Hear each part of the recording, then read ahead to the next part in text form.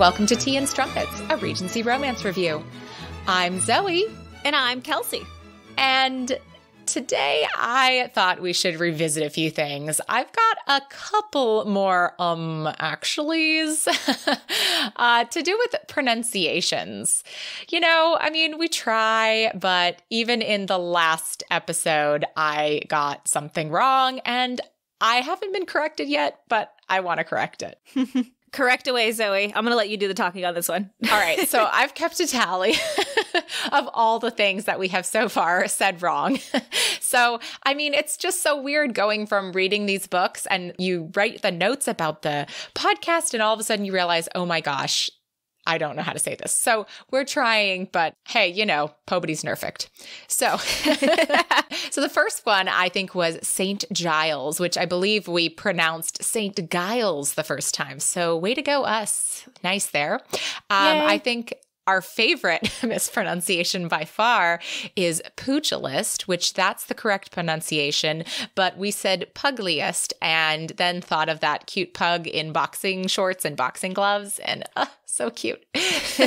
We also mispronounced banal. It is actually banal and I said banal and I have been going through my whole life knowing that word is banal. So like how, oh my God, when a kind listener wrote to us about that, I was just so floored. I couldn't believe that. I just really didn't know that. So you told me that when I was very confused. I had no idea that was what the pronunciation was.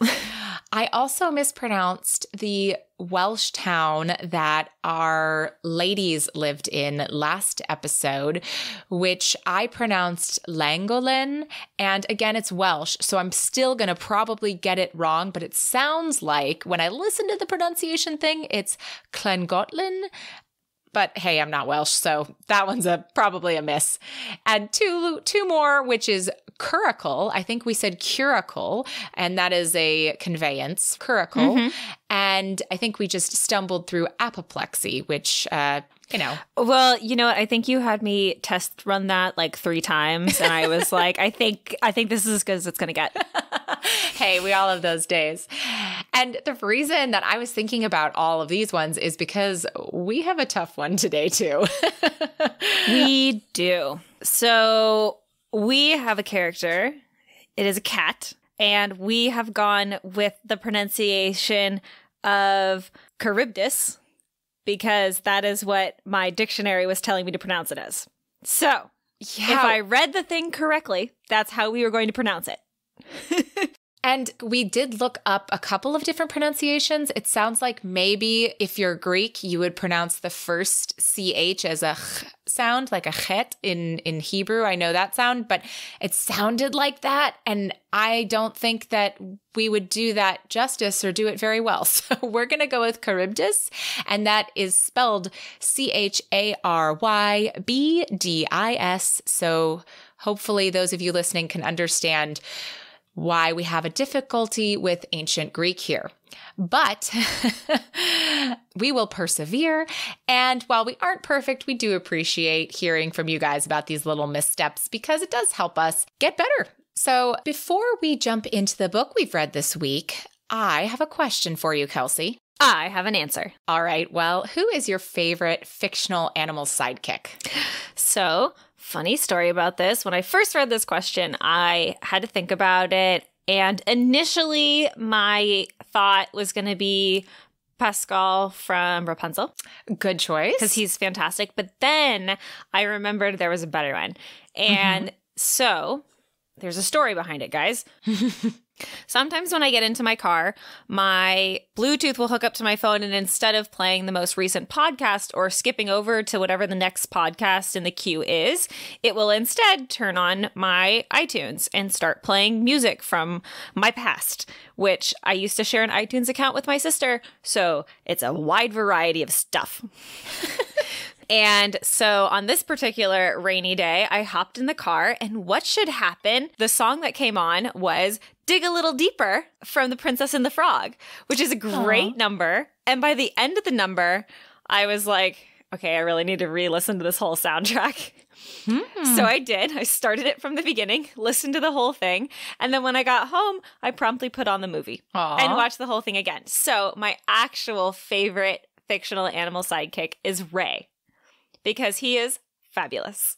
That is such a good choice. I haven't seen The Princess and the Frog in so long. I think I only saw it once. It was one of those that I think it came out when I was in college. That was like the lesser Disney years for me.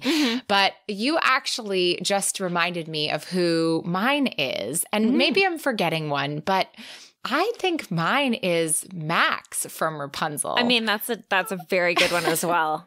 Max is hilarious. He's so funny. He's the horse. And I mean, I love horses, but he's just so funny. And he's a character in his own right. He's not really a sidekick. He kind of leads the way. He I mean, come on. And, you know, he has this whole arc and he comes around and he's so expressive and funny. And I absolutely adore him. So I think he's my favorite right now. He was a top contender for me as well. But Raymond, he is my favorite. Great choice. So the book we are talking about today is How the Marquess Was Won by Julianne Long. And of course, we've got a pretty cool cat sidekick in it, which got us talking about our animal sidekicks, our mispronunciations, and now it's going to get us talking about our history facts. Yes. So today we're going to share with you the story of Scylla and Charybdis. So Scylla, which I'm just pronouncing it because apparently there was multiple pronunciations for this, so that was the one we picked. And Charybdis were monsters from Greek mythology who were thought to inhabit the Straits of Messina, which is the narrow sea between Sicily and the Italian mainland. Scylla was a terrible creature with 6 heads and 12 feet who was known to prey on passing mariners, while Charybdis, who lived on the opposite side of the straits, was a monster who over time came to be described as a whirlpool. These monsters really gave Odysseus a crazy hard time when he was working to navigate the passage in Homer's Odyssey. So there's a bit of ambiguity surrounding Charybdis's legend, and she is described as, quote, a monster of unknown description. But she was thought to be the daughter of Poseidon and Gaia, who is Mother Earth. And she was thrown to her position opposite Scylla in the straits after being struck by Zeus's thunderbolt, perhaps as a punishment for her lustful character. That guy's one to talk. Zeus punishing someone for lustful behavior? Psh, please. Obscene. But Charybdis is rationalized into a whirlpool or maelstrom, and her waters were considered to suck in and blow out 3 times each day. Such was the powerful force of this turbulence that no ship could survive Charybdis's attentions. So, cool story. Yes. Behind our cat's name. Very cool story. But in our story, we don't have monsters. We have different types of tropes. We sure do. Today, we're going to talk about a difference of class, a dowry estate that the hero desperately wants, which I noticed you threw that in there because we've been having that theme a lot. Yeah, we do. It's like there's a piece of property attached to a woman, and that's like part of the deal, right? That you have to marry that woman because she has that. And so, okay, so the third trope that I have here is like a little bit of a reach, but I don't think so. And I'd love to hear from listeners if they agree or disagree about this. But I think that there's definitely, to me, this book reminds me a lot of She's All That, the movie, especially at the end. And She's All That is based on My Fair Lady, which is based on Pygmalion. And it also has like undertones of The Emperor's New Clothes a little bit, where it's like, you know, the emperor is told he looks great and he's actually naked, which I think is like, there's similarities in She's All That to The Emperor's New Clothes because she's not she's not privy to the fact that there's a bet about her. And similar things happen in our book today. So I feel like there's a little bit of inspiration from all those things. I would agree with the whole She's All That thing. Yeah, I would definitely agree with that. I will also add some tropes of we have a very distinguished, reserved lord, and on the other side, we have a very plucky, spunky, do-it-yourself miss. Because she's not a lady, she's a miss. Love it. And I agree. And those main characters are Julian Spencer, Marquess Dryden, also known as Lord Ice by the broadsheets, and Miss Phoebe Vale. Yes. So our story begins with a familiar Pennyroyal scene. The Pig and Thistle is full and brimming with the usual sorts of pub activities when the door bangs open. this sort of thing is usual for a pub, even men staggering in wouldn't really be something to talk about, except that the man who stumbles in is Julian Spencer, the Marquess Dryden, also known as Lord Ice, and apparently he's been shot. And Colin and Chase Eversea, as retired soldiers, spring into action, scurrying him away to the storeroom to assess his wounds. And Dryden is lucid enough to remark how he's thankful that it's an Eversea helping him and not a Redmond. But when they prompt him to name his assailant, it seems that all Lord Ice can talk about is a woman. Yes, while the Eversea brothers attend his gunshot, which is luckily not too terrible, but you know, a gunshot's a gunshot, especially in this time. Dryden continues to bemoan the terrible interactions with this woman, saying, "She's not even pretty." The Marquess seemed intent on making a case. "Fever?" Colin mouthed to Chase across the Marquess's prone body. "Love," Chase mouthed back. "Beautiful, though," the Marquess muttered grimly. "Damn her eyes." Oh. Well, at first, Colin and Chase find his lovesickness endearing. When Dryden continues with, "She doesn't love me," they decide to send for their cousin, Adam the vicar, just in case, as, quote, "they were terrible words to die on if that's what he was going to do." And so from this crazy scene with the Everseas, suddenly we jump to 6 weeks earlier, where we meet our heroine, Miss Phoebe Vale, as she enters another Pennyroyal establishment, Postlethwaite's Emporium. I'm very sorry if that was mispronounced. That's a very tricky word. Emporium of ladies' goods, where she introduces herself to the reader with a volley of conversation with our proprietor. She's bemoaning the windy day because, quote, "Papa won't allow us to use the carriage until he's had the gilt on the coat of arms repainted." To which Postlethwaite replies, "Tisk, now cannot have a carriage without the family coat of arms shining from the door, can ya? However will the world know you're inside?" And so we as the reader quickly understand Phoebe to be an imaginative, charming lady who does not have that sort of station. That's all sarcasm. Yes. But she enjoys a good fun. And the two exchange more gossip about Phoebe and the Tun's favorite subject, Lord Ice. So we learn Lord Ice can do no wrong. He is revered amongst the Tun, and his every action is copied, like when he bought 4 black horses with white stockings, a rash of horse thievery, and dyeing horses a different color, followed in the wake of his purchase as everybody rushed to copy. So he is known for, quote, "doing anything to elicit a gasp. He made reckless things, horse races, and blood-chillingly high wagers seem so sane and effortless that in a rush to emulate him, London bloods broke their neck or lost their fortunes, while Dryden always emerged with his Arctic dignity and his enormous fortune unscathed.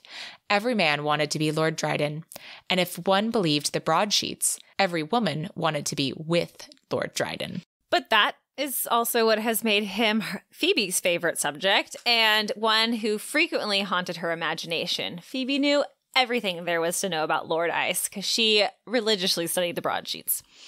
And currently the rumor is that he is looking for a wife. And while Phoebe knows that she has an admittedly fine complexion, Lord Ice is simply a daydream. She's of a different class, and they won't even have a chance to meet. Like, they're never going to run into each other. Definitely not. So Phoebe opens the mail she has received at Postlethwaite's, and she has been issued an invitation from Lisbeth Redmond to act as a companion for a house party for a few days.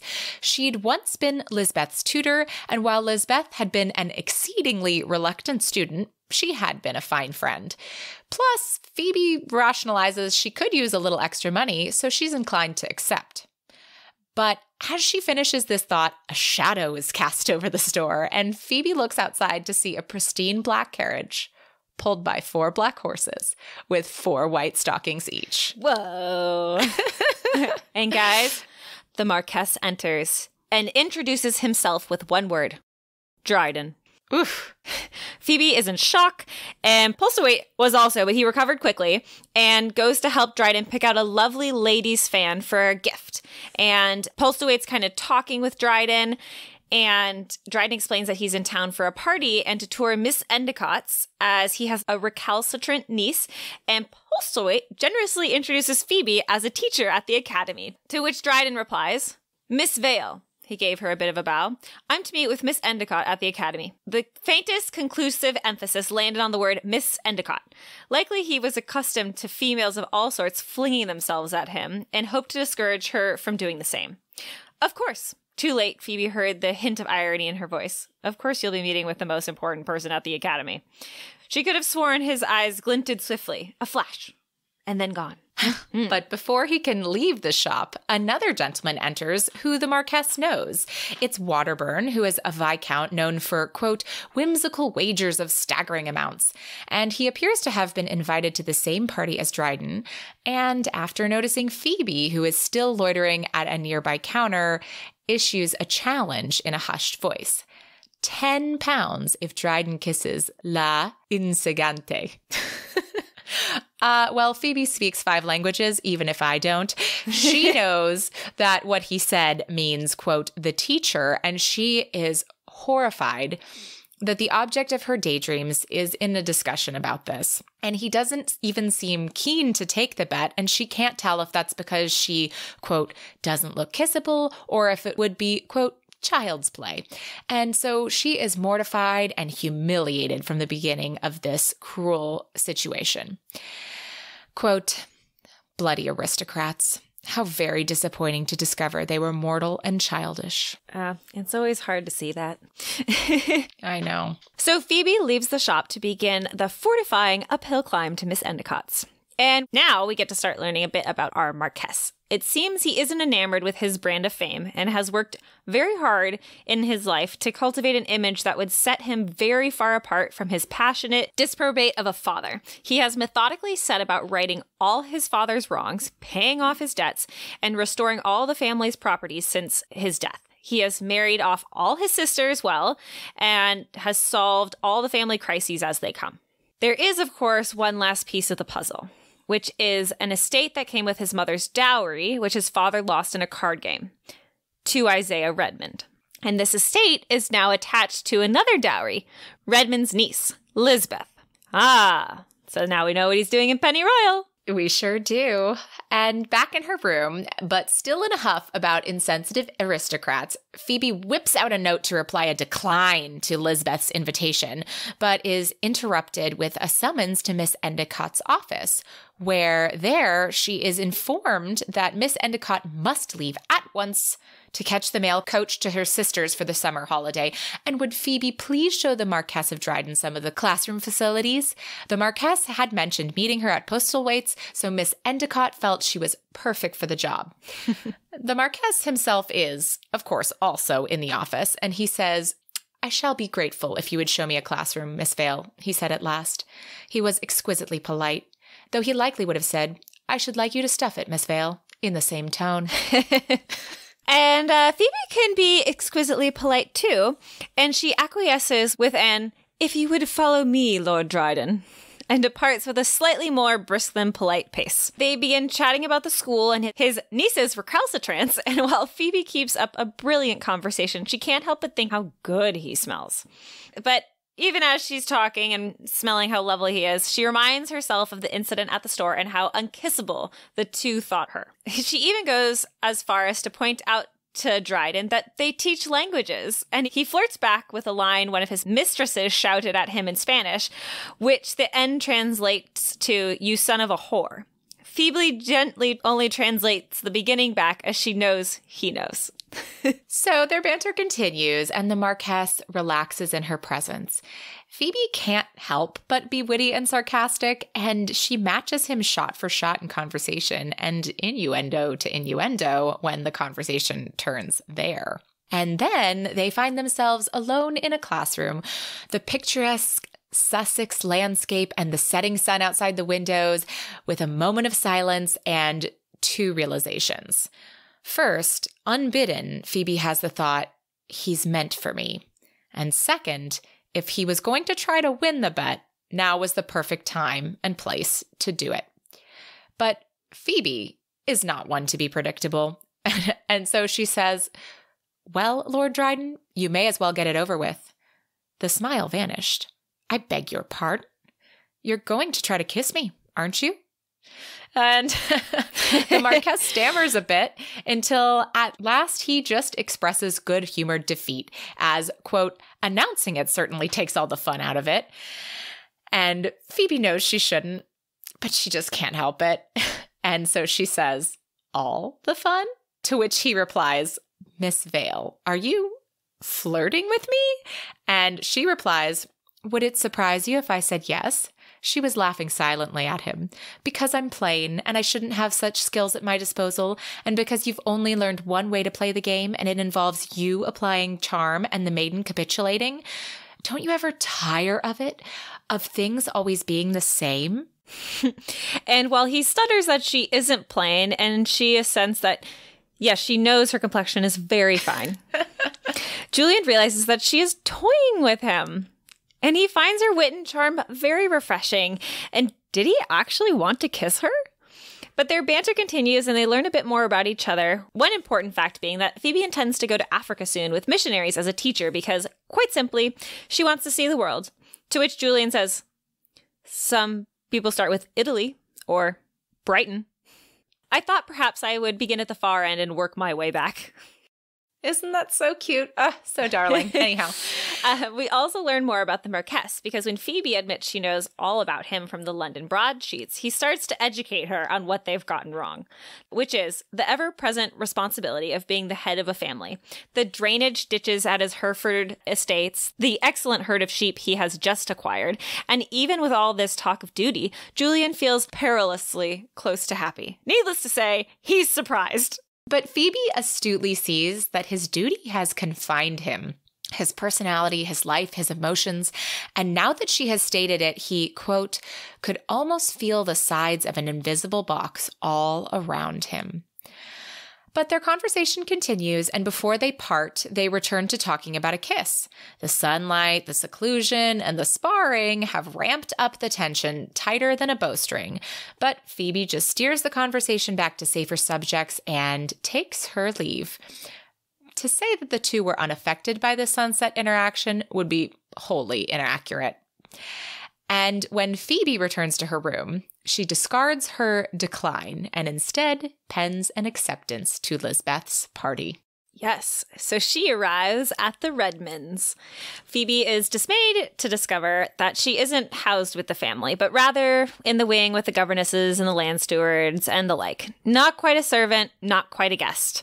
Lisbeth seems appropriately sheepish about it, and as it is her aunt's house anyway, Phoebe doesn't hold it against her. Plus, the room is nice and the bed is fluffy, much better than what she has. The only thing missing is her cat Charybdis, who she left back at Miss Endicott's for the few days she would be with the Redmonds. So the first event is a general milling about the salon, and Phoebe settles in to meet the other guests and to see if her prediction that Dryden would be at this party is correct.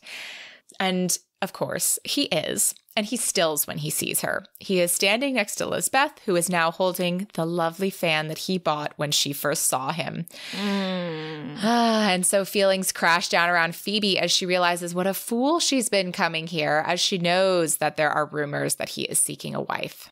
But Lisbeth notices Dryden's stillness and looks to Phoebe. She sweetly asks, Phoebe, would you be a dear and fetch my reticule for me? It's upstairs, in my bedchamber. Phoebe is taken aback. She is not a servant. She's not being paid to be a servant. She's paid to be a chaperone. But after Lord Dryden introduces himself to Phoebe, she decides to get it anyway. Drawn to her, Jules excuses himself without an explanation, but does give Lisbeth a warm smile. He catches Phoebe near an alcove and, quote, I didn't know you'd be attending this house party, he begins. And so starts their singular banter, where Phoebe explains that she is a paid companion invited by Lisbeth. So Jules says, are you a decoy, like a wooden duck set free in a pond during hunting season? Are you suggesting that you're drawn to me, Lord Dryden? So their banter returns to discussing the kiss, where then, in a diversionary tactic, Phoebe tries, quote, honestly, Lord Dryden, I will loan you £10. It's exhausting to witness you working so hard just to get a kiss. Oh, Phoebe. But he insists he never took the wager. However, if Waterburn should issue it again... So discussion returns to slightly more sobering things, this time Lisbeth and her fan. And he admits he got it for her because it reminded him of her. Quote, exquisite and pink and fair and rare, Phoebe said lightly. Delicate and particular and expensive. He smiled faintly. Oh, and everything else you said, of course. Hasn't anyone ever given you the perfect gift, Miss Vale? Of course, no one has given her a gift that makes her feel known. Does anyone really know anyone, he asks? Because, take for example, the broadsheets. Did she know that he is actually never reckless?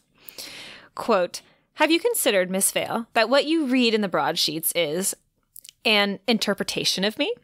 That they report on my comings and goings and pastimes like so many anthropologists and draw conclusions about my character from a scattered few things, and that perhaps they've gotten it wrong? The conversation turns then to her and to her teaching and what brought her down that path.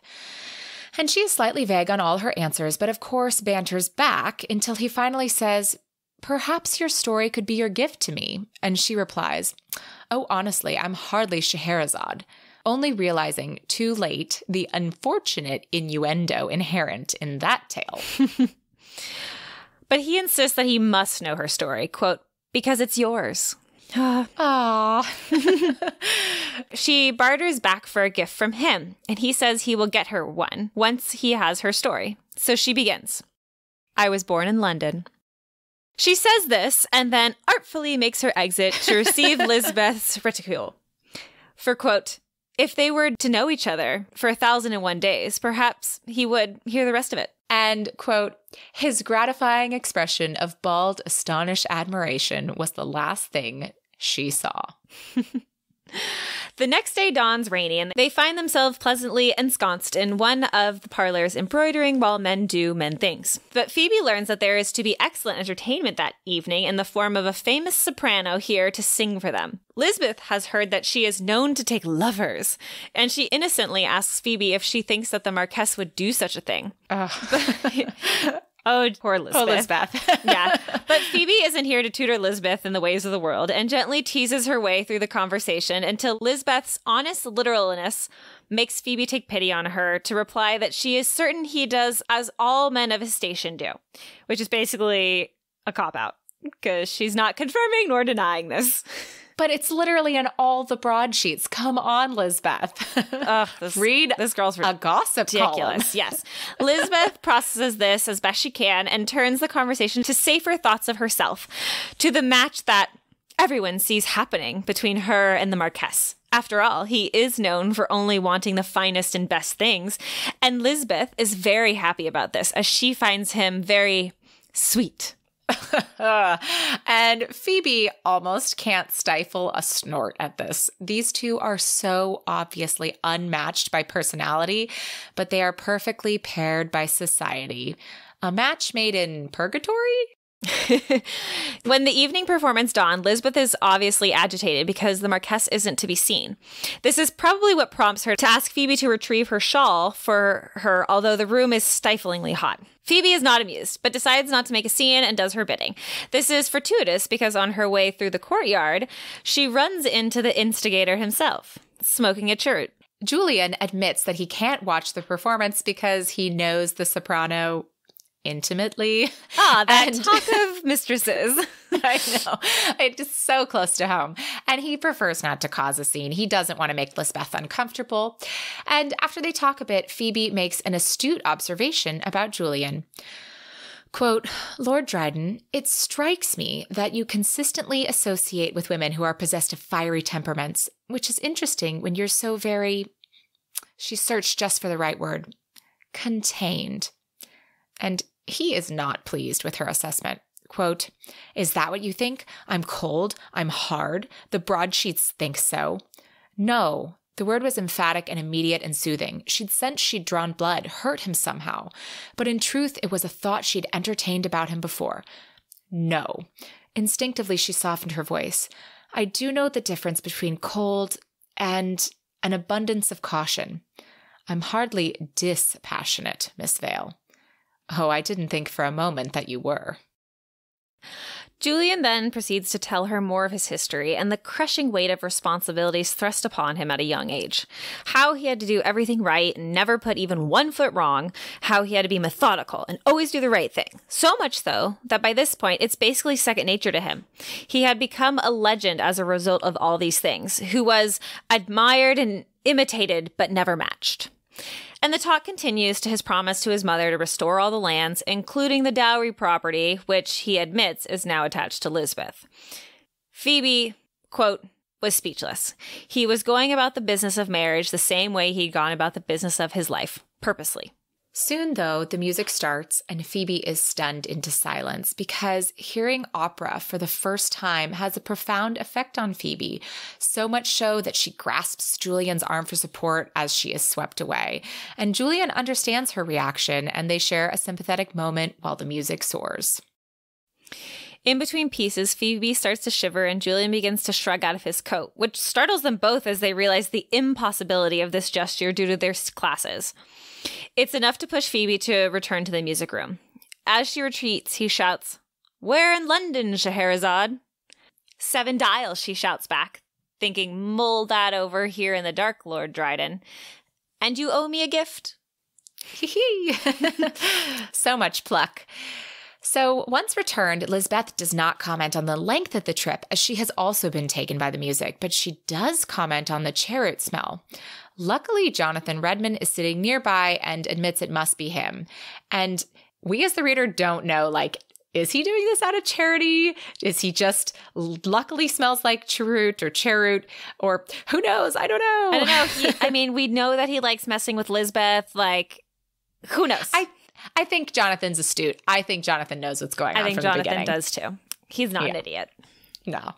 The next day finds our Marquess back at Postawaite's, but with a finger to still the vendor who offers help. Julian walks to where he remembers Phoebe standing so that he can be sure to pick out the bonnet she'd been staring holes at while he was there the last time. He knows he shouldn't do this task himself, but he is here, and the bonnet is bought. And later, the Marquess is awaiting the party in church with inappropriate excitement tingling through him.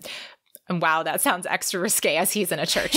But anyway, he is hoping that Phoebe is wearing the bonnet and is rewarded with her beaming smile when she enters bebonneted. And she had found the package outside her room in the morning, and what an unboxing it was.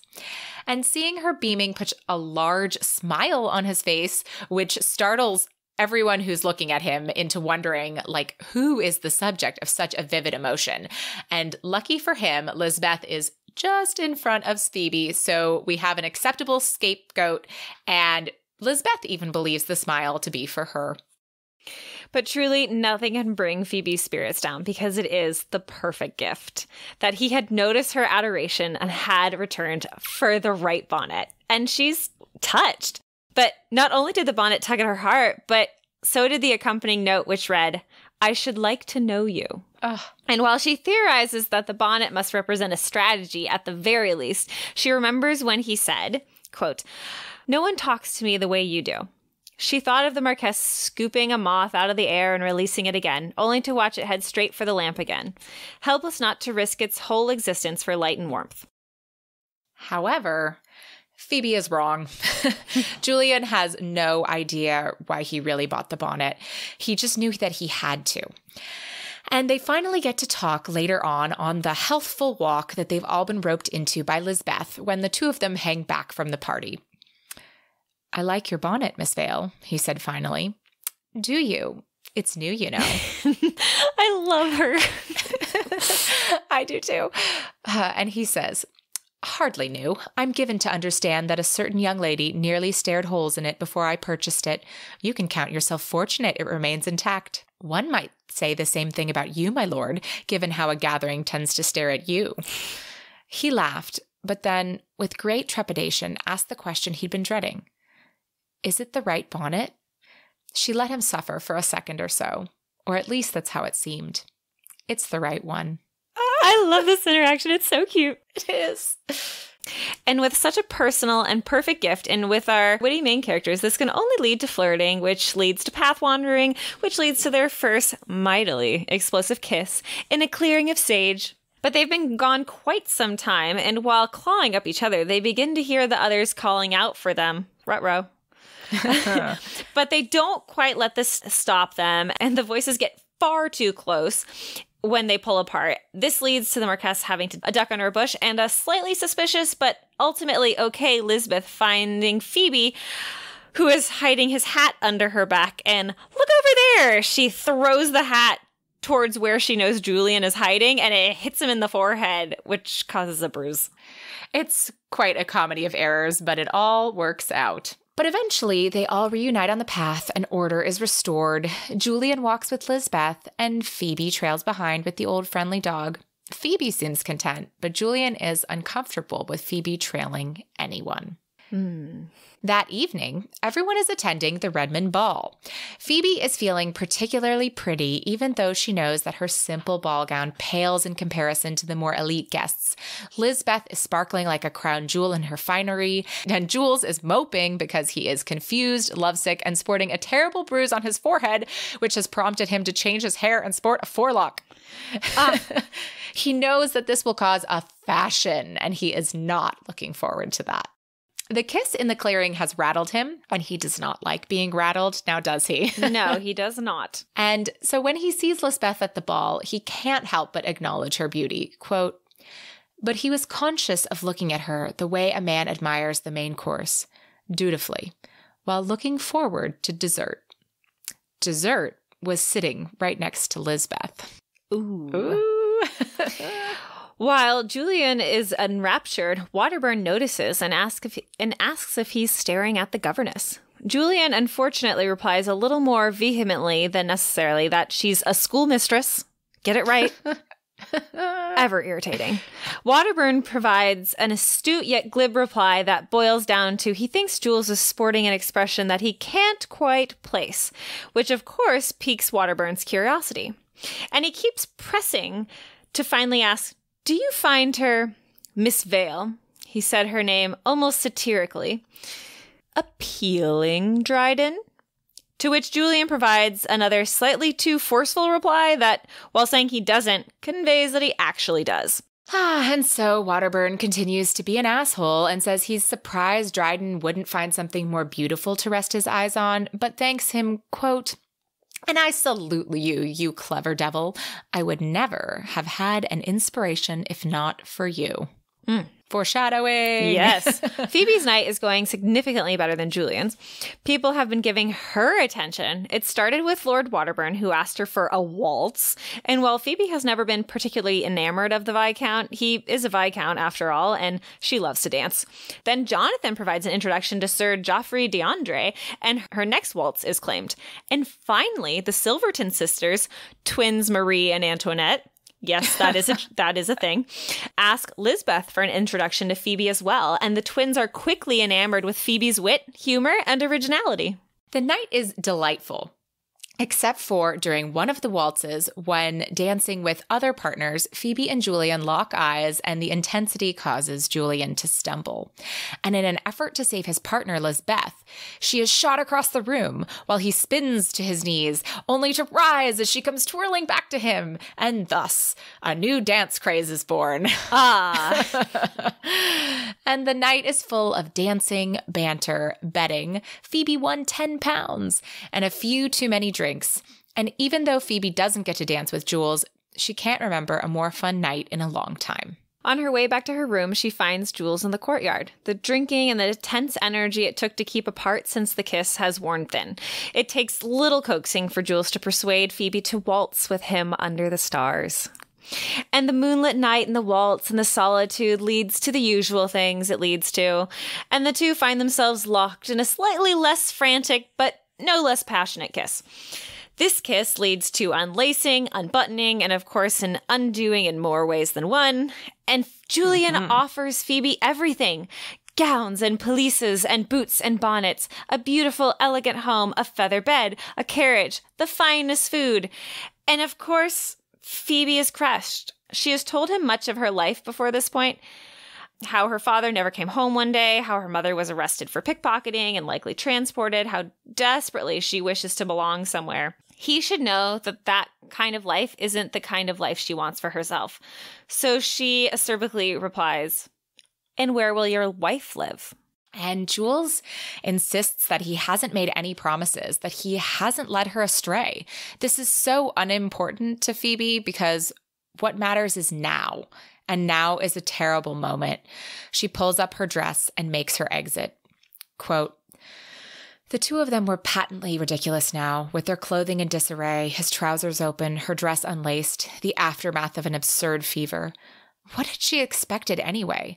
The past several days had been comprised of one magical moment layered upon another. She'd gotten spoiled and complacent. For a moment in time, she'd expected the narrative to end the way Cinderella's story had, not the way a Greek myth would, with the poor molested nymph turning herself into an olive tree or some such to free herself from one of the gods' clutches. She couldn't do that, but she could go to Africa." But when she wakes up in the morning, it, quote, "seemed the fairy tale had acquired a second act, for Phoebe has received an invitation for a fortnight in London with the Silverton sisters. She isn't even to worry about clothes. They have so many to share, and she could bring her cat." Unsure of what to do, she goes to breakfast where Elizabeth pitches a sour fit when she hears Phoebe's invitation. Her petulance and jealousy give Phoebe all she needs to make the decision. She may as well have 2 weeks of fun in London before she heads to Africa. And in London, Jules is pining, but back to business as he must. While he's at White's for a meeting with Isaiah Redman, he overhears Waterburn and DeAndre conferring over the betting books. And as his father was a notorious gambler, Julian never even goes near the books, but he can't help but overhear their terms. £200 for a first appearance of a nickname, $500 for hothouse flowers sent to her, $1,000 for a duel challenge. And he is unimpressed with their schoolboy excitement over their latest bet, and he doesn't make any connections at this time. Oh, and also everyone inside White's is sporting a forelock. Dryden, however, takes the time to talk with Isaiah Redman about business and properties and the Mercury Club and, businessy stuff to close the scene. Phoebe, meanwhile, is settling in at the Silvertons. She's been greeted warmly and shown to a room in the family quarters this time. Charybdis has been introduced. Marie and Antoinette are determined to win his favor, and Phoebe even finds herself wrapped in a bit of a trick by encouraging Lisbeth to check what's in her basket without revealing it's a grumpy cat. And Lisbeth has a bit of a fright. Ow. Yes, exactly. But Charybdis is unfortunately relegated to Phoebe's room as the Silverton matriarch has a Pekingese and a rather verbose parrot. But Lisbeth recovers from her shock of the cat swipe in time for Julian to arrive to take her riding. And he is stunned stiff to see Phoebe in the foyer. And on their ride, he is not a good companion, and he even shrinks to the level to ask Lisbeth about Phoebe, which makes her upset and suspicious inwardly and flippant outwardly. Jules is conflicted because he knows what a bear he's being, and he knows that Lisbeth is a nice woman, and while she deserves better, and he's resolved to try, she just seems so young. And while he's helping her from her horse, Lisbeth stiffens. She has smelled smoke, and he apologizes. He even says, "Is it truly that bad? It's a singular blend of my own." And Lisbeth is not completely ignorant. She recognizes the smell, but recovers the conversation for a beautiful goodbye. So that evening, Phoebe, in a fit of whimsy, decides to clip an orchid blossom from the arrangement in her room in her hair. She is excited and buoyant about the ball tonight. She feels confident and happy, even though she recognizes the absurdity of the whole situation. But the blossom is the perfect conversation starter. And while Phoebe is by no means the belle of the ball, she is with the popular Silverton sisters and Lisbeth. And so she is constantly surrounded. She is pretty quickly declared an original, and while she can hardly believe it, her entire dance card is soon filled. And, quote, "For the first time, a bit of doubt crept in about whether she might want to go to Africa after all." Oh, she's having so much fun. Of course, Jules can't stop staring at her during the ball, and inappropriately even, to the point where she is a bit abashed, and he is drawn to her inexplicably, even though he knows he shouldn't. He's really surprised to find her here, given all her talk about Africa. And they had said goodbye. And Phoebe just explains that she was invited by the sisters and that she decided to seize the moment. And though the two of them are kind of angry at each other, they fall back into their easy banter, and they're saved from perhaps something when Dryden tries to ask for a dance, and she reveals that her card is completely full. And Julian is frustrated. Why won't she see reason? Why won't she see all the good between them? Why won't she be his mistress? Wah, wah, wah. But Phoebe stands strong and insists that he cannot fit her neatly into a box. And they are saved again from further argument by one of her dance partners coming to collect her. And side note, we also find out at this party that she has a pair of custom kid gloves that she was wearing, and they were intended for Olivia Eversey, and they were given to her by Lion, who was the first person she ever kissed. And this isn't really important to the story, but it's good build up for later. Yes, so, just important for like later in the series. Just keep that in the back of your mind, guys. I've 6 books from now. Yeah. Don't worry, guys. I've been highlighting these Easter eggs, and I fully plan to do a recap of all of them. So Julian's frustration only increases as the ball continues. He asks Lisbeth what she wants from life and finds her answer predictably shallow. Not terrible or malicious, just not terribly deep. He is starting to find their differences to be a bit wider than he originally thought. During this ball, Jules also sees Waterburn and DeAndre exchange money when a man clambers that the original gave him a dance. But he doesn't put 2 and 2 together yet. The next morning, Phoebe awakens to find 5 bouquets of hothouse flowers. Lisbeth only has the one from Dryden, which was accompanied by a note that read, "I look forward to seeing you today, Dryden." Phoebe has one more gift, however. It's a bundle of sage with a note that reads, "You're wrong. I do know you." Oh. And her heart flutters, but she passes it off as a gift from a lady she met at a ball. But Lisbeth isn't stupid. She recognizes this plant, and so a tense exchange follows that arrival. But the day is full of plans. Lisbeth is to go riding with Jules, and the twins and Phoebe are to take a ride with a few other gentlemen. So excited by her newfound popularity, Phoebe heads out for the day. And a while after they take their leave, there is a commotion in the Silverton household. The parrot is squawking in French about a monkey, but it turns out to be Charybdis, escaped from Phoebe's room. Oh dear, and since the matriarch didn't even know that he was there, she isn't particularly plussed about him, nor worried when he eventually runs out the front door when it opens for Jules. However, Jules realizes who that cat must be, and he knows what that cat means to Phoebe. With a curse, he leaves in pursuit. And what transpires is a delightful, thrilling, hilarious chase through the streets, which culminates in the most perfect of feline capers, the, quote, "laying on my back with my cute fluffy belly exposed, don't I look so innocent?" Which is really just a cat trap. Yes. And Jules does manage to grab him, but Charybdis does what cats do and scratches him ferociously until they come to a truce of sorts. But now, Jules is quite late, not just for his ride, but for his meeting with Isaiah. And as he's given his last few pounds to helpful bystanders, he decides to walk with the cat to White's, at least to reschedule his meeting. And that is how the cat fad came to be. Oh, this is great. Phoebe, meanwhile, has come home to learn that her faithful friend has disappeared. The Silverton sisters offer to get her a new cat, but they can't possibly understand. Phoebe turned her head slowly, incredulously, towards Marie. It was her nightmare to be stripped this vulnerable in front of these people who thought that a cat was like a police and could be replaced by placing an order somewhere. Ugh. Ugh. They even offer to fire all the maids for her, but Phoebe declines that offer. Then Lisbeth comes in.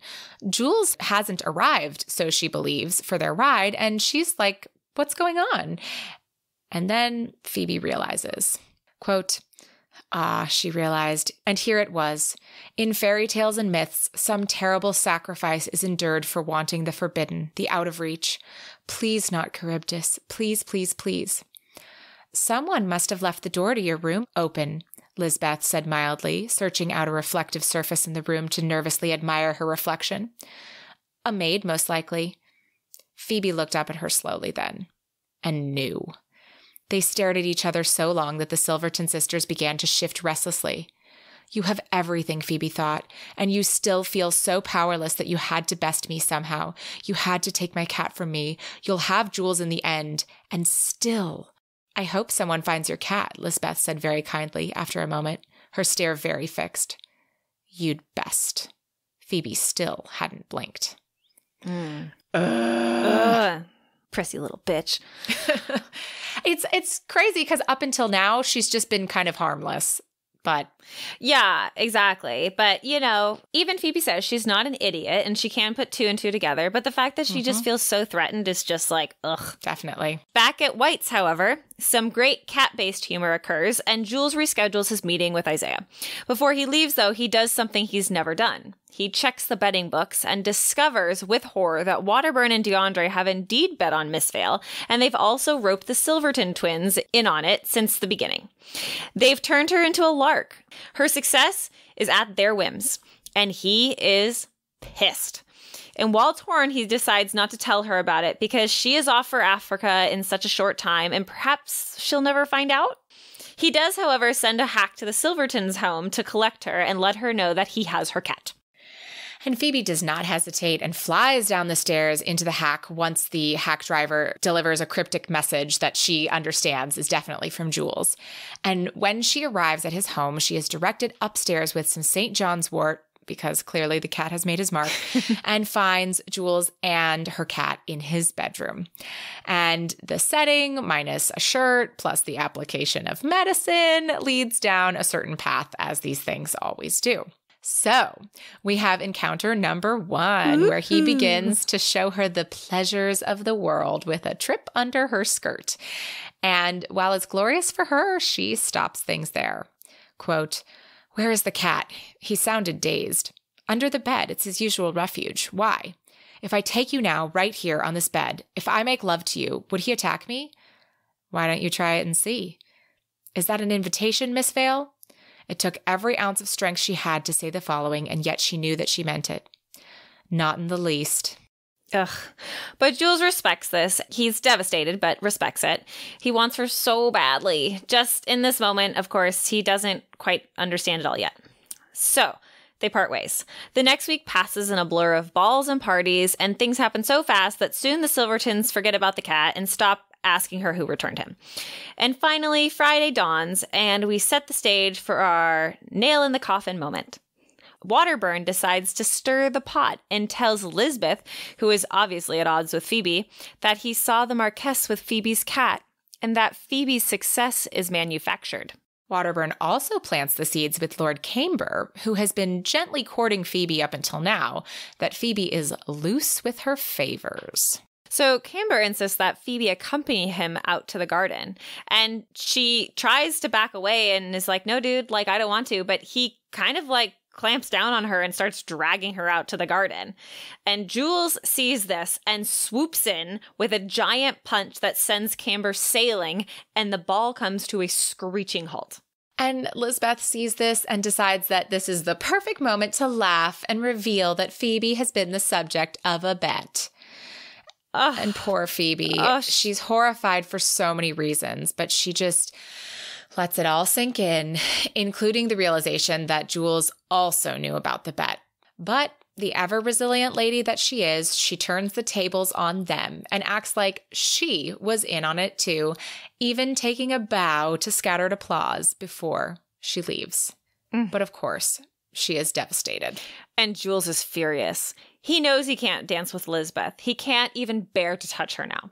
So he makes a pretty excuse, but she digs in deeper and says, "Oh, Jules, you've gone and hurt yourself, and all over someone who's just a..." Which, quote, "Suddenly all pretense fell away. She saw it in his face. She was instantly all panicky entreaty. Jules, please, don't. You don't want to." "It's no good, Lisbeth." His voice almost cracked. "I'm more sorry than I can say. I wish you all the best, but it's no good. I must." And he takes his exit, trying to catch up with Phoebe, but loses her outside. Ugh. So meanwhile, Phoebe returns to the Silvertons, hastily packs her trunk, and heads to Jules' home. And she furiously enters when he opens the door and marches up to his room saying, "You've wanted me, Dryden? Take me." Ugh. And he tries to protest because he sees her fury, but she just won't relent. "I don't care whether you want me anymore," she says, "because you were right all along. I want you, the way a woman wants a man, and I will have you tonight." Ooh, get it, girl. Take it. So angry. Yes. And so Phoebe continues to rage until they finally have a tense discussion of their thoughts and their feelings, and most of everything is out in the open. But Phoebe persists in her anger, and Dryden keeps resisting, saying, not like this. He doesn't want to have sex just because she's angry. And so when she finally does calm down and relax, things start to heat up again. Mm-hmm. And they have encounter number 2, which I will describe as a steamy inevitability. Well, I mean, it did help that she was not wearing any clothes under the pelisse she borrowed. No, she was not. But in the morning, Phoebe tries to slip away quietly, and Jules is incredulous.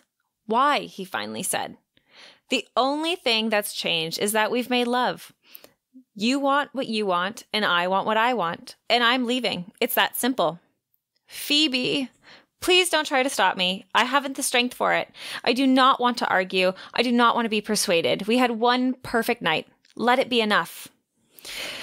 But Jules can't let it be enough because although he hadn't planned to say it, it tumbles out. I love you. And, quote, she kissed her fingers and laid them on his lips, stopping him from saying anything more. Thank you, she said. Don't follow me. Yikes. Oh. And while he is devastated, he knows what he must do. It's time to let go of one dream for another. So he lets down Isaiah, as he will not be marrying Lisbeth, and finds Waterburn to tell him that he's, quote, about to earn 1,000 pounds because Dryden is challenging him to a duel. Oh, man. Get it, Jules. You get it. Because, quote, no one makes a fool of someone I love. Ah! Shouting it to the rooftops, he is. And the duel is set in Pennyroyal Green because there is symbolism in ending where something began. However, it is over before it begins because Waterburn apologizes sincerely, and as Dryden is a gentleman, he accepts. I know, guys, it's not the way you thought that was going to end. Nope, I know. If you will all remember, we started with a gunshot. So he takes one more trip out to his mother's property to say goodbye to the thing that will never be and heads back into Pennyroyal at a breakneck pace, trying to outrun his thoughts and his feelings, when a sudden force knocks him clean off his horse. And only once he's on the ground does Julian realize that now he's been shot. Oh, man. Meanwhile, Phoebe has returned to Miss Endicott's and is packing for Africa. She is to leave in less than a fortnight, but her calm is interrupted by Jonathan Redmond, who has seen Julian stumble into the Pig and Thistle shot and bemoaning a woman who doesn't love him. Jonathan's not an idiot, and he knows it's Phoebe, so he's come to fetch her. He also informs her that Lisbeth has been sent to a convent for a while because his family has standards, and Lisbeth didn't meet them presently. So Jonathan and Phoebe race to the Pig and Thistle, where after a momentary Eversea Redmond posturing moment, they admit her to the Marquess. He is doctored and sitting up and a bit drunk from all the whiskey, but otherwise okay. And the tension between Phoebe and Julian once they are in the same room is palpable, and Colin and Chase quickly make their exit. And, quote, did you have to go and get yourself shot? Clearly, yes, for here you are. Unless, of course, you've stopped off on your way to Africa? Oh. But they both recover from the scare in each other's arms, where Phoebe admits that she's been, quote, such an unforgivable coward, but I knew all along I was afraid. I love you. To which he replies, I know, you're forgiven.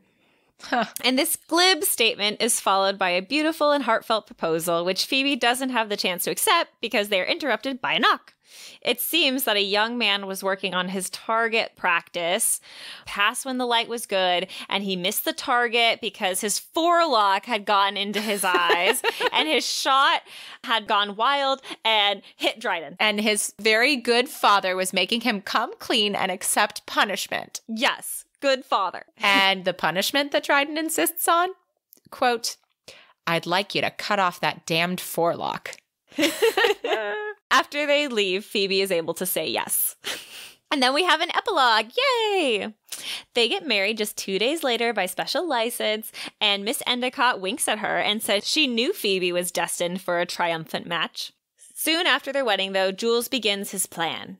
He lets slip at White's one day that, quote, do you know, it's a strange thing, but lately I find it very unfashionable to be fashionable. The Ton does not know what to do with this, and so they're out of sorts for a while and are only rewarded a couple of weeks later when he finishes this plan. Quote, "Although I believe that original ought to be fashionable. Don't you agree? Uniquely lovely and interesting things and people, for instance." He paused for delivering his coup de grace casually. "In fact, I can't imagine anything more tragic and absurd than being a twin." Ooh. He gave a short, pitying laugh. What could be less original than two identical people? Ugh, well, needless to say that the Silverton twins are on a tour of the continent. And soon enough, Charybdis allowed Julian to pet his belly safely. Adorable. Well, we certainly have made it. That was an exciting one, but a long one. So I think I need a little breather. Shall we adjourn to the parlor? We shall.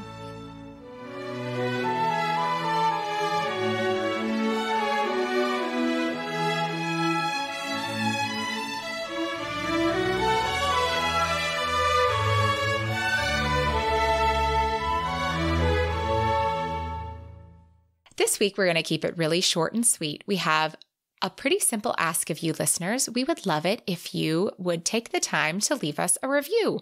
Reviews really help us get found, and you can leave us a review either on Apple Podcasts or on our Facebook page. And both of those have links in our show notes. And also, if you like what you hear here, we would love for you to help spread the word by telling a friend.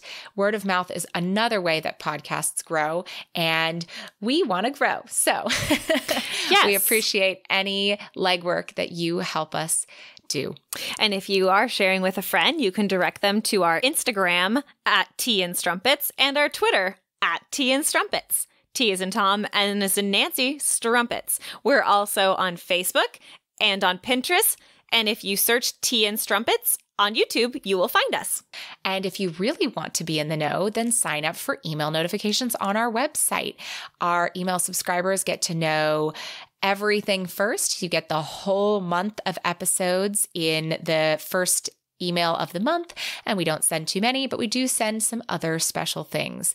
So you can sign up for that on our website, romancepod.com.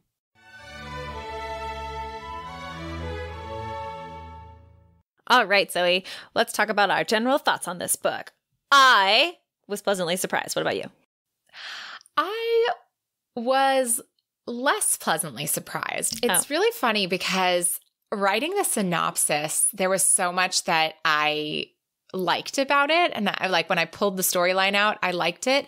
But I think that the she's all that trope, I'm just not that into it. I did appreciate that Phoebe, turned it on his head and she wasn't just the victim, right? She wasn't just completely devastated by it. I loved her reaction to it, but I think that generally I see that one and I know it's coming. You have to know it's coming because part of it is seeing both sides, but I don't derive as much joy from that. I think probably it comes from having been picked on just really mercilessly for many, many, many years of school and bullied. And so I think that when I see that happening, and also like I tried so hard to get people to like me and to be friends with me as a kid. So I think like maybe I just see that and it makes me like sad, right? Like she's experiencing this moment of triumph.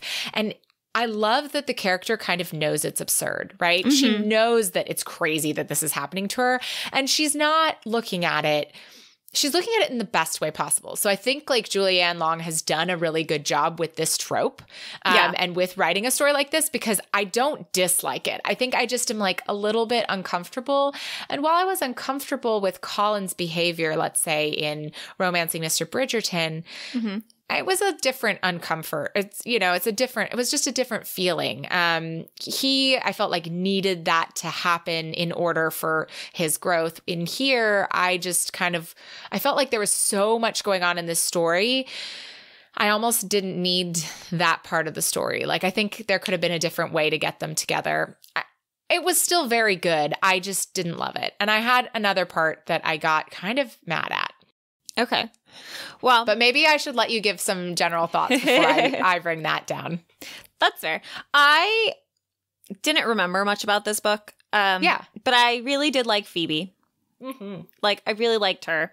And I really liked the conversations the two of them had together. Like, God, their Jules banter is so good. Their banter is so good. And, like, Jules as a character, like, he wasn't one where you saw, like, a big growth or a big epiphany. However, I think that the difference for him with me was, like, even with some whatever things that happened, like, he was fairly sure of himself as a character. And so even when he was questioning things, you know, it was more just because, oh, well, like, I've always wanted it this way, and now things are obviously changing, so let me reevaluate, you know? Yeah. And I liked that about him because he was very willing to reevaluate, and very quickly as well. Yeah, he didn't play it out so long. Basically, like, he tried doing, you know, he was like, you should be my mistress, which is what he's always known. Yeah. And Phoebe was like, no. And he was like, wait, but, like, I really like you. How can I make you be part of my life? And it was pretty quickly, right, that he comes to the realization, like, I can't marry Elizabeth. What am I thinking? Yeah, you know, this is a decision I want to make, and he makes that decision. So, like, for sure, admirable. Well, especially when he realizes, like, Lisbeth's true character, and, like, that girl's a fucking bitch. Like, you know, I think she's not so bad. I think that she goes along with it for so long. First, she's always been she's described as extremely literal, right? Yes. Easy to tease. She's constantly been teased and picked on by her Redmond cousins. So even though she's the belle of the ball and pampered and teased, she's no Violet for sure, right?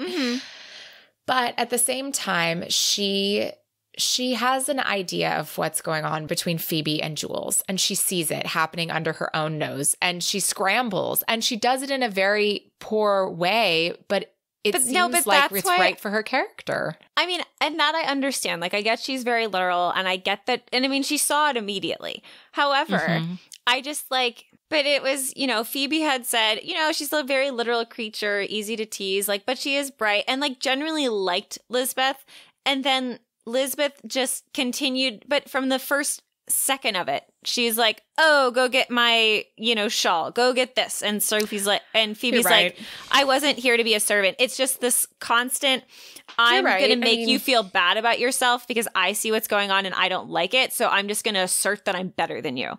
And that's what I didn't like about her. Oh, I mean, I didn't like her either. I don't think we're supposed to like her. I think I just felt maybe a little bit more empathy or sympathy for her situation. I get that. I would have liked her to be more of a villain. Yes, I would have liked her to be more of a villain in that sense. Does that make sense? Because she was, like, on this cusp of, like, was villain-esque, but wasn't the villain. Like, yeah. So it was kind of weird in that dynamic.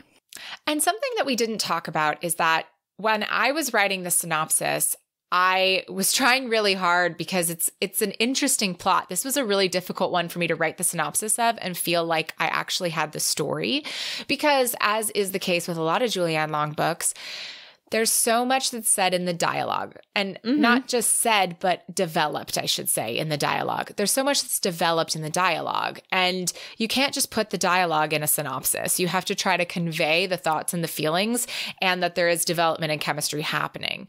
There was so much development, so much chemistry, and it just felt like a disservice to not keep it in there. And so what did get cut out of there is a significant portion of cat capers, which is unfortunate. There is so much more cat capers and, like, just little, like, sparkling moments of Charybdis, like, doing fun things. And it's a shame that it wasn't in here, but the exciting thing is, for any of our listeners who do pick up the book, they're going to get so much fun cat stuff. So they are. And I love the cat. He's adorable. He is. What else did you like about the book? I really liked how, now, harking back to earlier Pennyroyal Green books and how we kind of felt, you know, in Chase's book, like, that we were running around and there were so many clues and not enough clues, you know, and all these things happening, and it was very confusing. I felt that Julianne Long was subtle with her breadcrumbs, but also obvious about them. And I liked that because it was done subtly,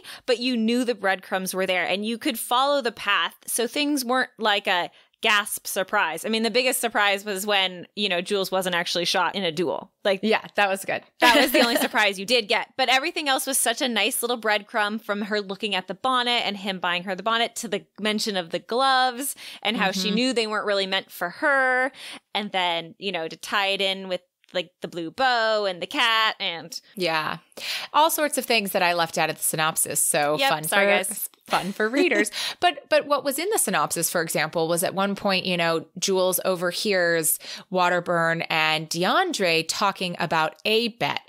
And to us, the reader, there's almost a moment of like, oh, come on, they're obviously talking, but there really is no rational reason why at that point in time, he would think that they were talking about him. No. He's in a totally other location doing other things, and he just overhears them talking about stupid shit, and he thinks that they're vapid. So it makes sense. Like you said, the breadcrumbs are subtle and purposeful, and I totally agree. Now, the thing that frustrates me is the epilogue. So while I appreciate the cleverness of Jules using his notoriety for defending Phoebe, I think it's really cruel and vengeful for him to make the Silverton sisters such pariahs. And I don't necessarily think that they deserve that, because if you think about what happened to the men, like, well, what happened to DeAndre and what happened to Waterburn? Well, they came and apologized to him, so they didn't have a duel. And when they left to go to some other gambling thing. And Jules was like, the lion even said something about how like he doesn't think that they learned their lesson.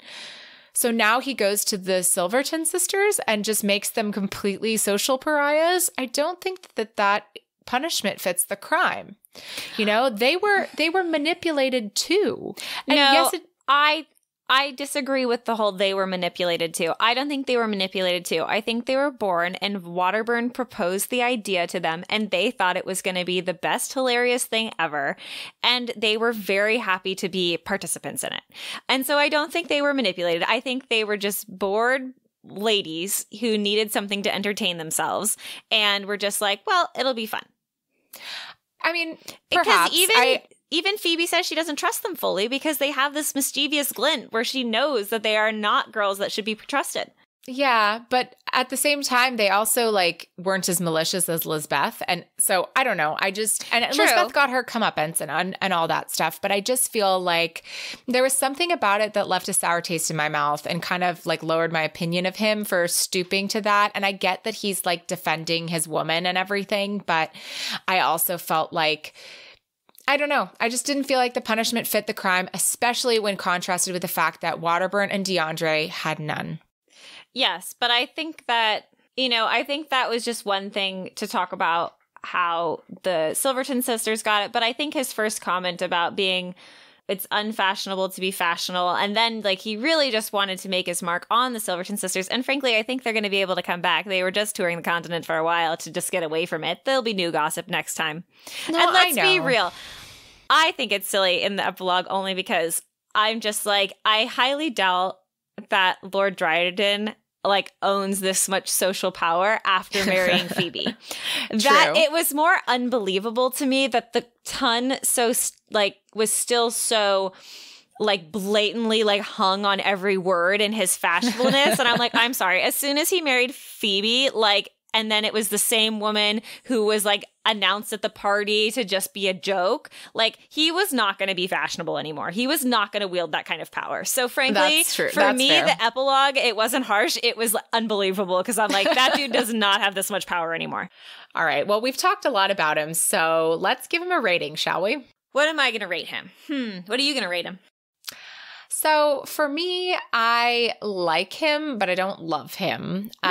Especially the ending knocked it down for me. It just did. I just left kind of a sour taste in my mouth. There was another part somewhere in the earlier bit of the book that also had kind of a similar feel to me, and it has escaped me for the moment. But regardless of that, I give him a 6.5. I just didn't love him that much. Oh. He was a 7, but then the epilogue knocked him down a little bit. Okay. I'm going to say 7.5. I was capitulating between like a 7 or an 8. Yeah. Because like he's kind of in that range. I like his banter. I think he's fun. You know, I like that he kind of he has good like lines. has this cold exterior and then becomes this like warm, gooey person around her, you know, full of life, full of like joy, passion, all these things that no one else sees in him. I really like that. And he really does care for her and like shows it from the beginning. Like he never tries to hide it. I mean, like hide it in a sense, but like he's not very good at hiding it. I'm not going to lie. He's always very open about his interest in her, at least to her. Like he never tries to hide it from her. Yeah. So that's kind of what gives him that higher rating for me. And what about Phoebe? I'm going to rate Phoebe like a 9. I really like her.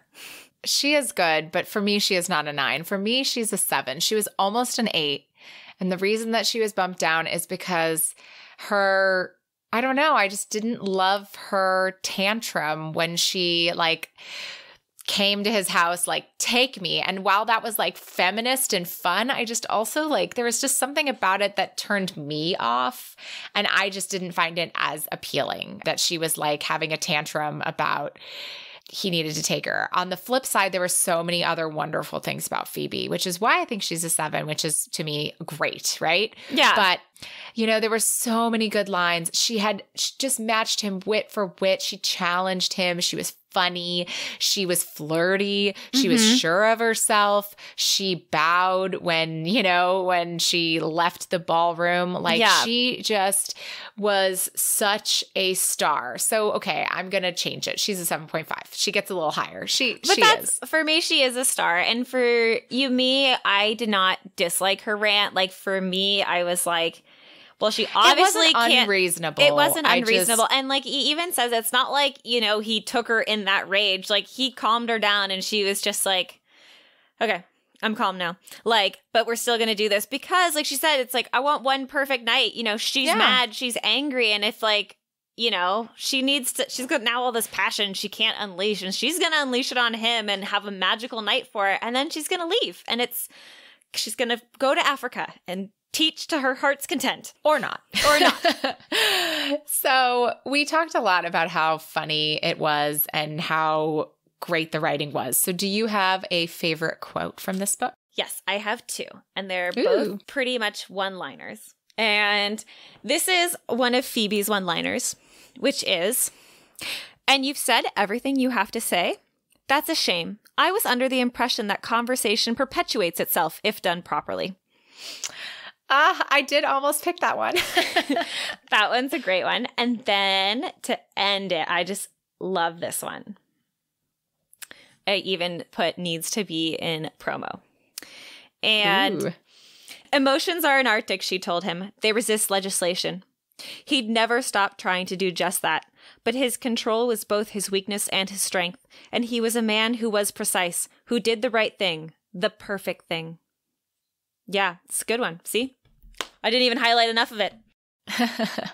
So my quote is, as often the case for me and these books, is a piece of Julianne Long's fantastic writing.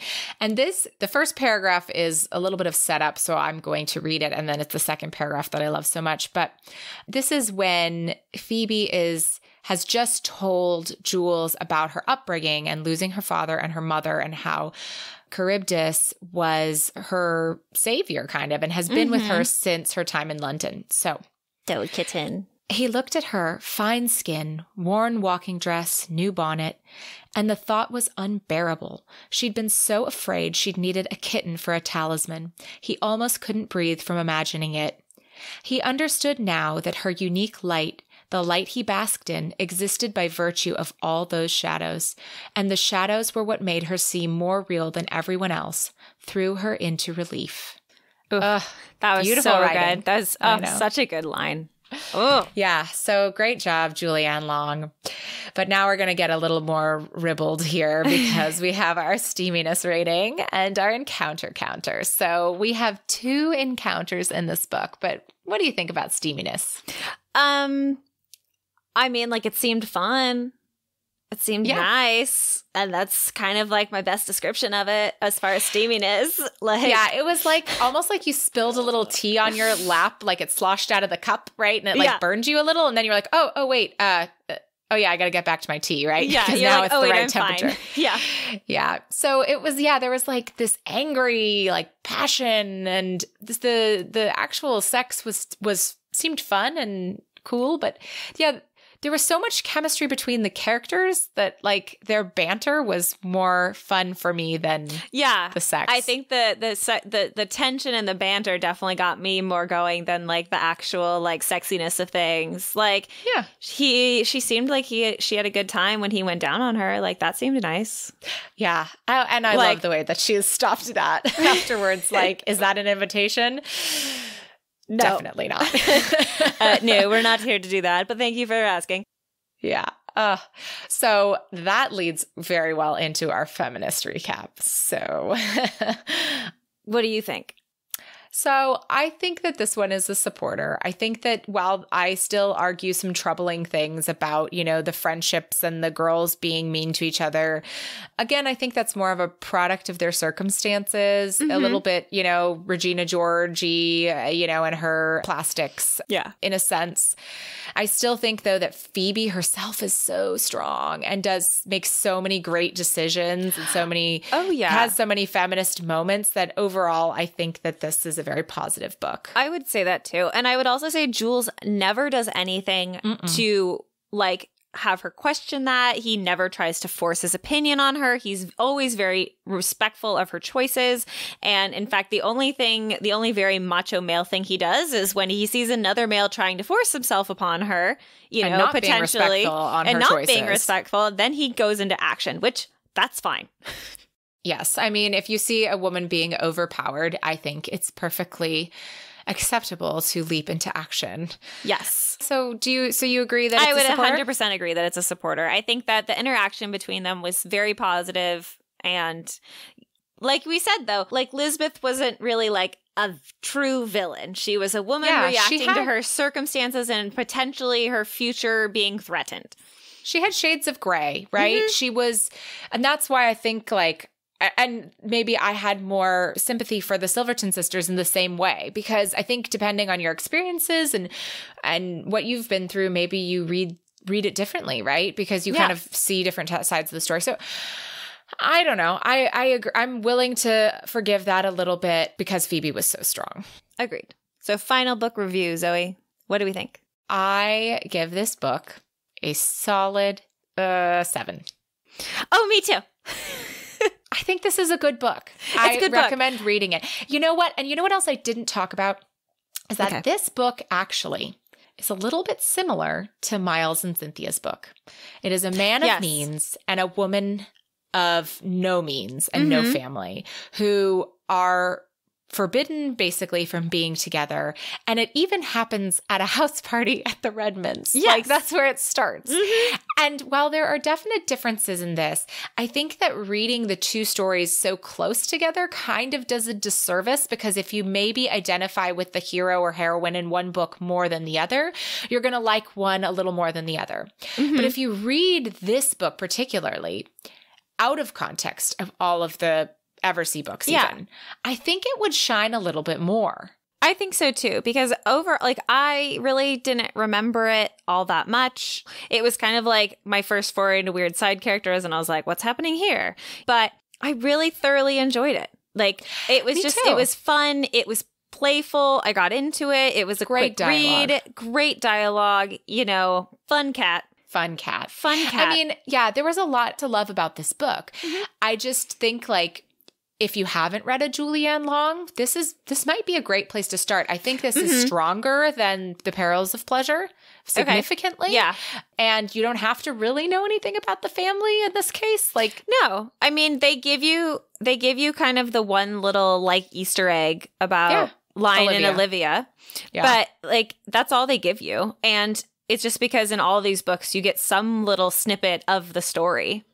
I just thought it was fun rereading it because the thing about the gloves, you hear mention of it later on, and I had forgotten where it had come from. And so to like get that back, I was like, ooh, look at this. Yeah. But we still don't get to read Lion's book for a while more. No, long time, guys. We're working on it. Slowly but surely. Slowly but surely, we will get there. Hey, we're at number 6. We are halfway through the series. Oh, yeah, there we go.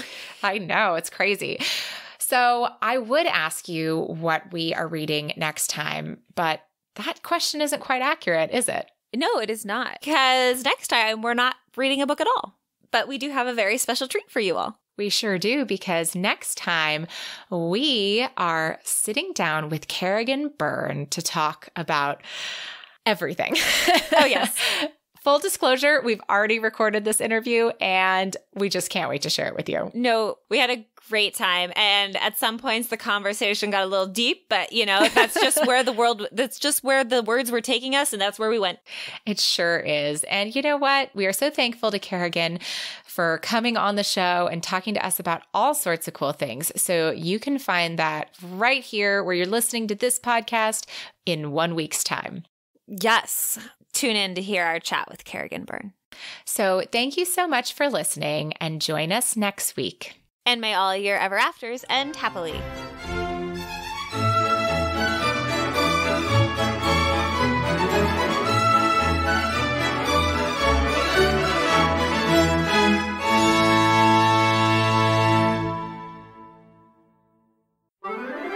Tea and Strumpets is part of the Frolic Podcast Network. Find more podcasts you'll love at frolic.media/podcasts. Sorry, as an aside, because it will. How do you pronounce the Scylla? I think it's Skyla. Skyla? Okay. Do you want me to check it? My dog is snorting at the door. Just like, I'm not allowed in. Let's go real quick. Pronunciation. Oh. You're totally right. It's wrong. I'm wrong. Scylla or Scylla. Scylla. Okay. Depending on what country you live in. Okay. Oh. We'll go with Scylla because it sounds good. Okay. I'm just going to put that into the notes and here we go. Sophie is going to be wearing the bonnet and he is rewarded with her beaming smile. Her name is Phoebe, not Sophie. Fuck. You're right. I almost wrote Sophie so many times. I don't know why. But anyway, he is hoping that Phoebe is wearing. Emotions are anarchic, she told him. They resist legislation. Oof. So I like that. Good. That one's a good one. So my favorite quote is just like a piece of really beautiful Julianne Long writing, as I so often choose. I'm sorry, Zoe. I just made a mistake and I just kept reading after that and it's more beautiful and I'm going to continue it. Okay, sorry. Yeah. Emotions are an art. Perilously. Sorry, I spelled it wrong. It's okay. Perilously close to happy. Perilous. Perilously. Julian feels perilously close to happy. Julian feels perilously close to happy. Needless to say, he's surprised. Jeez. But oof, we made it. At least we're giggling.